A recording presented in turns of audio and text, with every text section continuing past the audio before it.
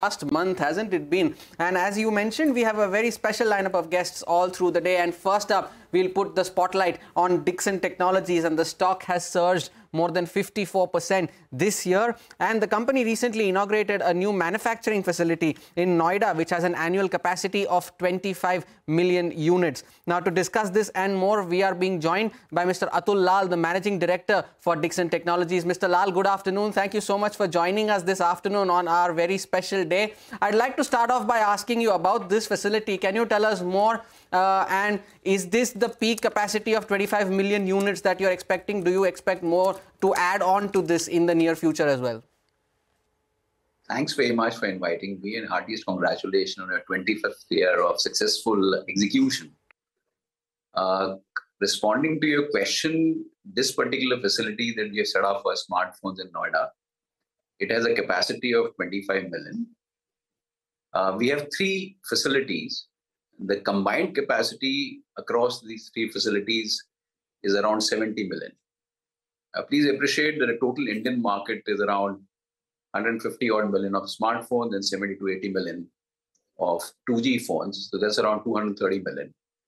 And the total addressable market for outsourcing, and please appreciate that we are outsourcing companies, around 140 to 150 million. So we're already at 50%. In case there is more visibility of an order book, which is already very healthy, then definitely we will not hesitate in expanding more capacity. Okay, all right. So you are looking at expanding capacity, of course, depending on the demand that you get as well. Mr. Lall, always a pleasure speaking with you. You have given a guidance of FY24 volumes, which could be around 3.6 to 3.7 million units. Does it consider all the capacity expansions that you have in place in Q3, Q4? There are a number of plans coming up, or I would say product expansion plans that you have in place. So I think your question pertains to a consumer electronics domain. Yeah, so that's mainly for televisions. The television volumes are going to be somewhere around this range. Let's see how Q4 pans out. But that's our internal budget number for televisions, around 3.5 to 3.6 million units. In the case of mobiles, the volume is much, much larger. We are hitting a volume of almost 5.5 million units per month. Mr. Lall, the last time you spoke to us, you mentioned that your mobile order book is pretty healthy. Can you put a number to that? And I'd also like to add by asking you that you may also mentioned that you're going to start exports for Nokia. What is the timeline that you could share with us for the same? When is it likely to commence? So order book for mobiles undoubtedly is very healthy. We have had a couple of major customer acquisitions for which this new facilities has been set up. Some more customer acquisition are in works. Hopefully, we should be able to conclude them in the forthcoming quarter, that's Q4 of this fiscal. We are glad to announce and share with the stakeholders that Nokia exports has already started. The consignments are getting shipped out of the country from December itself, yeah. So that has already started. Okay, all right. So consignment to Nokia has already started exports in that particular segment. We'll ask you more questions on exports, but Mr. Lall, I had to ask you on the ODM mix. In Q2, you did see margins expanding across most of the segments except for security systems and lighting. This was led by higher ODM mix. Can you give us a sense of what ODM to OEM mix be, say, 2 to 3 years down the line, and what would that do to your margin profile? So ODM in absolute terms is going to increase very significantly.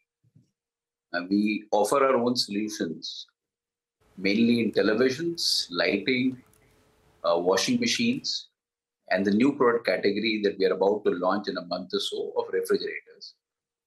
We are also working on telecom devices, wherein we would be owning the IP and offering our own solutions.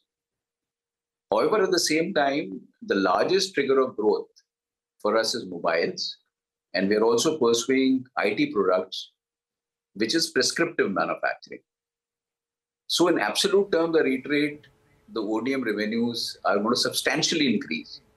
But as a percentage, I think the prescriptive part, the EMS part, is going to be much larger portion. Now, responding to please carry on. The margin on the security surveillance systems, it was primarily because of shifting our facilities to a new campus in Kupurthi. Please be rest assured that the operations in Kupurthi have stabilized and margin will be restored from the current quarter itself. The order book looks very decent. In the case of lighting, the market is demand is fairly slow. So I think it's going to take some time. Mr. Lall, one final question from my end. You mentioned in your previous answer that there are some customer acquisitions that are in the works. Would you be happy to share some names? Are you in talks with any particular customer whose acquisition would you close in the fourth quarter? So these are large global brands. I request just be a bit patient. Let it conclude, and then we'll share all the details. Okay, all right. We'll do that, Mr. Lall. But thank you so much for joining us today on our special day and talking to us about Dixon Technologies and the plans going ahead as well. Thank you so much, and heartiest congratulations on 25th year once again. All the best. Thank you so much. Thank you for being a part of this journey. With that, we'll slip into a short break. Parminder Chopra, Power Finance Corporation, will join us to discuss their business outlook and the quarter gone by. So stay tuned for that.